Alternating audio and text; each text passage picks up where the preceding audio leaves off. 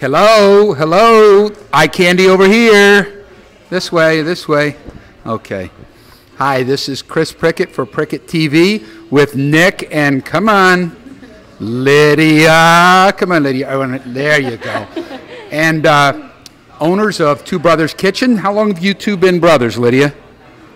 Very long. Yes. Lydia is actually the daughter. Nick and his brother who just yelled over there, that's Jim? Jim, Jeff, Mike? Jim. Okay. Nick is the face of the franchise here. Great breakfast and lunch place here in Anthem. How long have you guys been in town?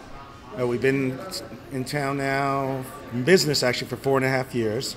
My daughter and I, we've been residents here for 11 years. We're a breakfast and lunch restaurant, open 7 days a week from 7 to 2:30, except for Thanksgiving and Christmas. And it's been a wonderful experience here. The community's embraced it. We're really enjoying it.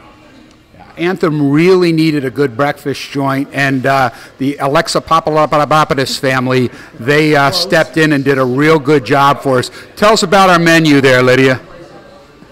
Thank you, Lydia. She said something about French-Canadian bacon. You're a little bit Canadian? Well, I was born in Canada. Born in Canada, Yeah. Makes you a little bit Canadian. Yeah. Work with me here. Yeah, and I grew up with Canadian pea meal bacon, which is authentic bacon. Actually, it's a pork center cut pork tenderloin, and it's a cross between a bacon flavor and the texture of an actual pork chop. And you can't get it anywhere but here across the entire valley. You can get the process too, but this is the real deal, and it's actually one of our signature items. How old were you when you first could say pea meal? I don't know. But you can say it now. I can say it now. Pea meal. She says pea meal. Very good. Well, listen, it's a great place. Prices are good. Food is excellent. Great variety. You can have breakfast for lunch. You can have lunch for breakfast. Open 7 days a week except for Christmas and Thanksgiving.